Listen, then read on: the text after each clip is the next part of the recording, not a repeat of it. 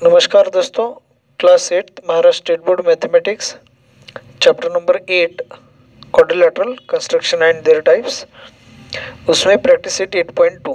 अब question number 1 8.2 के लिए हमने पार्ट 1 भी बनाया है, पहले आप वो देखें जिससे कि जो टाइप्स हैं क्वाड्रिलेटरल्स की वो आपको समझ में आ जाए। फिर इसके बाद हमें ये कंस्ट्रक्शन करना है। तो क्वेश्चन शुरू करने से पहले आप सभी को अनुरोध है कि चैनल को सब्सक्राइब करें, लाइक शेयर करें और बेल आइकन प्रेस करें, जिससे कि आपको आने वाली वीडियोस के नोटिफिकेशन मिल जाए। क्वेश्चन नंबर 1 देखिए क्या है। Draw rectangle ABCD such that length of AB 6 centimetre and length of BC 4.5 centimetre. तो अब यहाँ पे ड्रॉ अ रेक्टेंगल ऐसा दिया गया है। तो रेक्टेंगल अगर दिया गया है तो रेक्टेंगल की सभी प्रॉपर्टीज और रेक्टेंगल की डेफिनेशन हम यहाँ पे यूज कर सकते हैं। तो रेक्टेंगल क्या होता है? ऐसा क्वाड्रिलेटरल जिसमें हर एक एंगल 90 डिग्री का होता है, यह है डेफिनेशन ऑफ रेक्टेंगल। तो हमें ABCD रेक्टेंगल यहाँ पे ड्रॉ करना है। तो ABCD रेक्टेंगल में लेंथ ऑफ AB की लेंथ 6 सेंटीमीटर है और length of BC 4.5 centimetre, BC है 4.5 सेंटीमीटर। अब देखिए रेक्टेंगल में ऑपोजिट साइड्स इक्वल होती हैं, तो ऑपोजिट साइड्स AB के ऑपोजिट साइड DC 6 सेंटीमीटर, ये 4 सेंटीमीटर, तो ये भी 4.5 सेंटीमीटर, 4.5 4.5 दोनों इक्वल। अब क्वाड्रिलेटरल ड्रॉ करने के लिए हमें मिनिमम 5 पार्ट चाहिए, 5 पार्ट्स मिनिमम। तो यहाँ पे 1 2 3 4 साइड्स और 4 एंगल्स, मतलब 8 पार्ट हमें पता है। मिनिमम 5 होनी चाहिए पता, ज़्यादा होते हैं तो ठीक है कोई बात नहीं, हम ड्रॉ कर सकते हैं, लेकिन मिनिमम 5 तो होना ही चाहिए। तो अब सबसे पहले हमें DC ड्रॉ करनी है 6 सेंटीमीटर, यहाँ पे 90 डिग्री का, यहाँ पे 90 डिग्री का एंगल, और D पॉइंट से एक 4.5 पे आर्क, C पॉइंट से 4.5 पे आर्क। तो A और B दोनों पॉइंट मिलेंगे तो इन्हें हमें स्ट्रेट लाइन से ज्वाइन करना है। तो ये हो गया ऑर्डर ऑफ कंस्ट्रक्शन, मतलब कंस्ट्रक्शन की जो ऑर्डर क्रम है वो हमने डिसाइड कर लिया है अभी। तो उसी हिसाब से हम कंस्ट्रक्शन अभी करेंगे।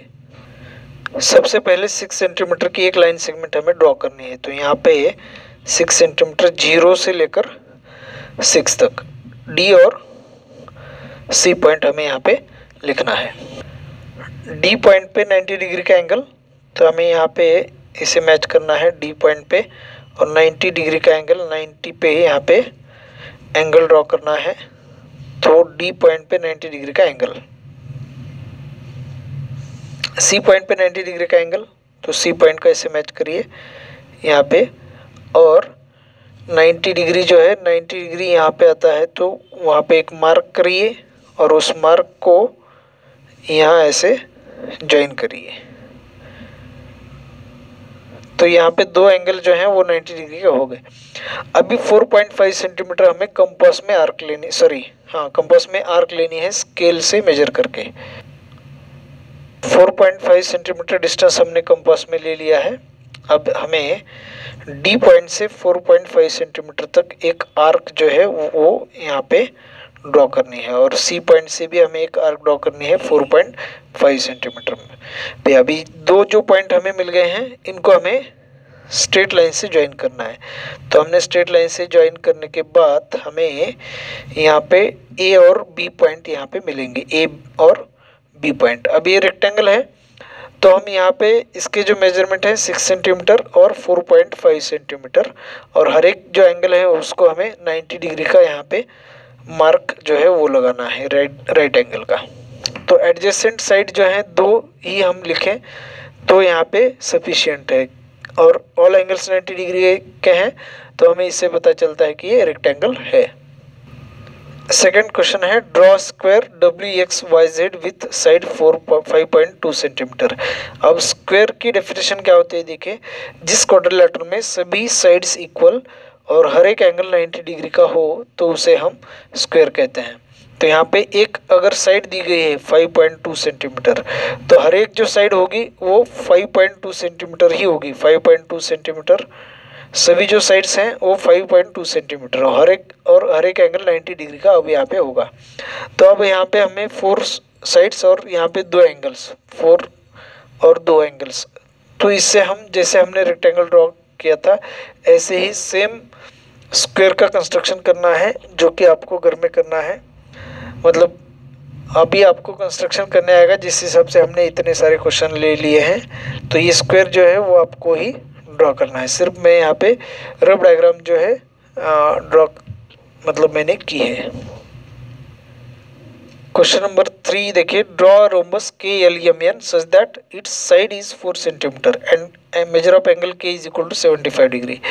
तो हमें यहाँ पे एक रफ डायग्राम ड्रॉ करनी है के एल एम एन। जो एंगल दिया गया है के, यहाँ पे लो, चूँकि हमें यहाँ पे इजीली ड्रॉ करने आएगा।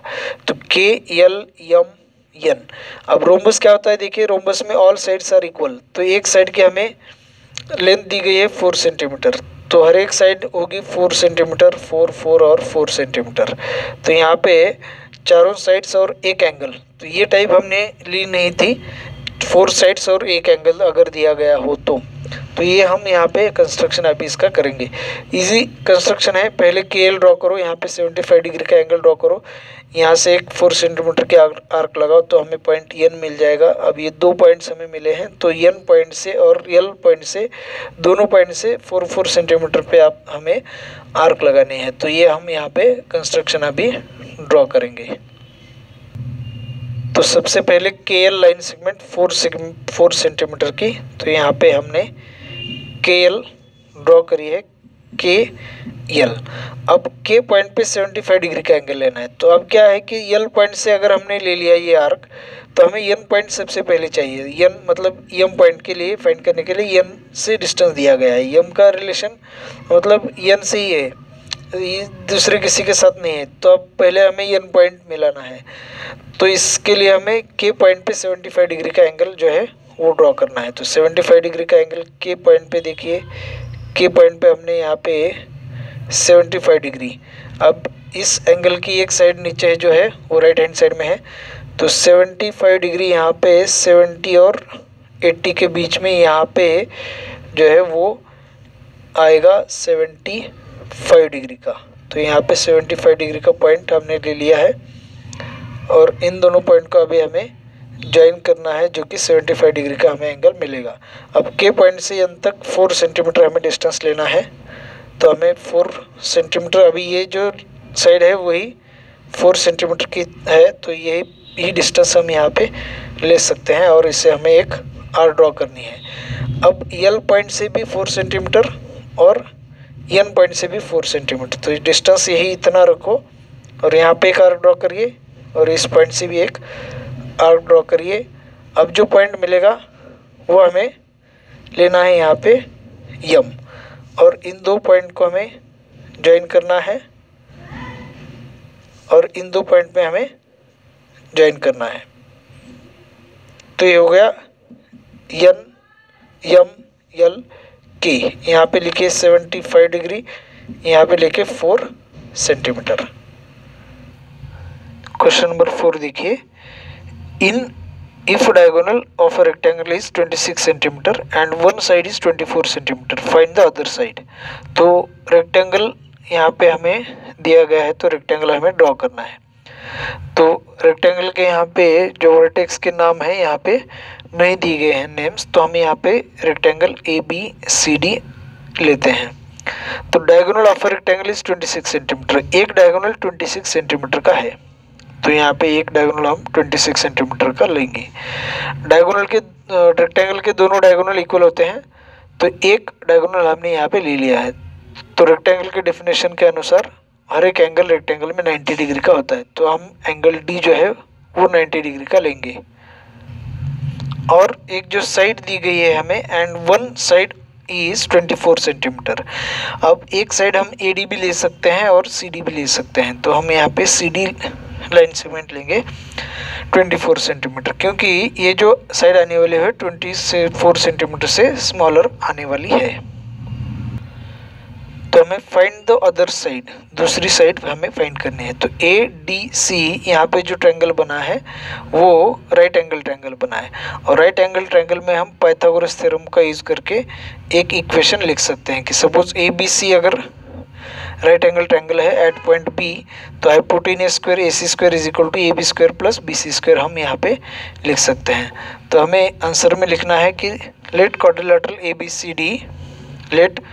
quadrilateral ABCD be a rectangle,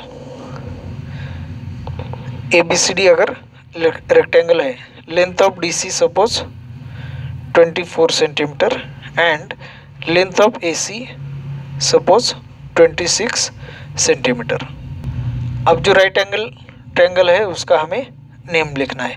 in right angled triangle, in right angle triangle, कौन सा ट्रायंगल है देखिए, ADC using Pythagoras theorem, Pythagoras theorem का यूज करके हम यहाँ पे इक्वेशन लिखने वाले हैं। अब इस ट्रायंगल में जो 90 डिग्री का एंगल है उसके ऑपोजिट साइड AC हाइपोटेनियस है, तो हाइपोटेनियस का square is equal to some of the squares of remaining two sides, तो AD का स्क्वायर प्लस DC का square.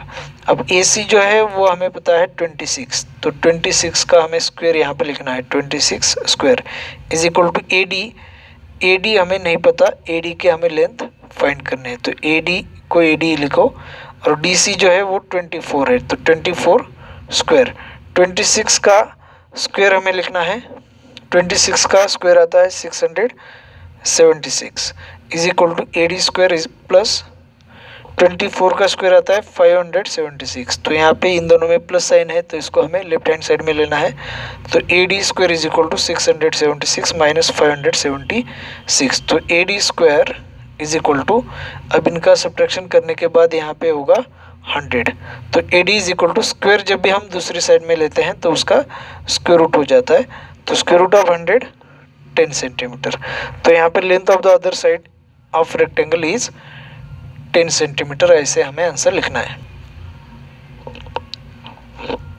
Length of other side of a rectangle is 10 centimetre. तो इस video में इतना ही दोस्तों, ठीक है, थैंक यू।